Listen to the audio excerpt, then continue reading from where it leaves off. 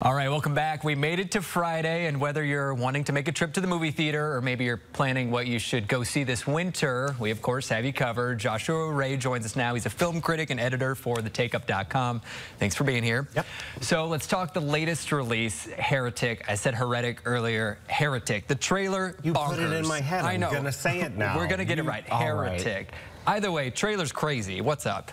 Well, it's a horror film, sort of.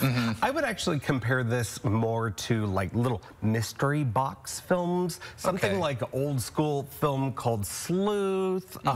So what you've got is a situation where there are two Mormon young women who are missionaries, and they're visiting, and one of the people that they go to try to recruit is played by Hugh Grant. But what they don't know is that this guy's actually a religious scholar and a psychopath. Oh, so he's a villain here. He is the villain here. Yeah, how does he do as the villain? He's great. Yeah. He's pretty incredible because not only does he have this insidious charm, so you and I would walk into this house in a second because it's like, all right. He's so nice. Yeah, he's what a so great guy. But that charm twists so good, and he's able to really nail this evil, really funny, surprising how funny he actually is in this film, and how the film is together.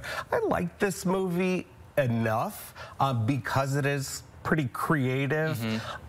There's a lot of talk, a lot of kind of dorm room talk about religion that ultimately I don't know that this movie has that on its mind, really. Okay, well, something good to know for people wondering how that looks in this movie. We've also got some winter previews. We're looking at things coming out in the next few months. Nickel Boys, based on the book. You said you've seen this. It was one of the best of the year. That's a lot coming from you, right? Thank you. Yeah, yes. You're the film critic, not me. I'm the film critic, so I say you've got to see this film. It's an adaptation of the Colson Whitehead novel, and it is really radical in the way that the filmmaker Ramel Ross has only made one feature before. It was an Oscar-nominated documentary. He is transposing some of those techniques in this fiction film, and at first you're gonna be a little lost in it, in the kind of technique, and you can see some of it in the trailer it looks here. Nostalgic. You know what, that's a perfect way of putting it. It's nostalgic, but it's also very empathetic, and it's one of the toughest movies I've ever seen, but also one of the most beautiful. It's really a marvel and one of the best American films of the decade, for sure. Yeah, you can sort of hear the music in the background, too. It might have a good soundtrack, too, that sort of pairs along nicely with that nostalgia. Yeah, it's going to make you cry. It's going to make you feel things, but it's a great movie. Okay, and then really quick, we want to hit The Room Next Door. Why are you excited about The Room Next Door? Well, this is my guy. This is Pedro Almodovar. He's the Spanish filmmaker who really rose to prominence in the late 80s, Women on the Verge of a Nervous Breakdown, had this great renaissance in the late 90s with his melodramas. He's the most popular import filmmaker in the country. And The Room Next Door stars Tilda Swinton and Julianne Moore as two friends who meet up after a long time apart. And I'm already crying, I'm upset.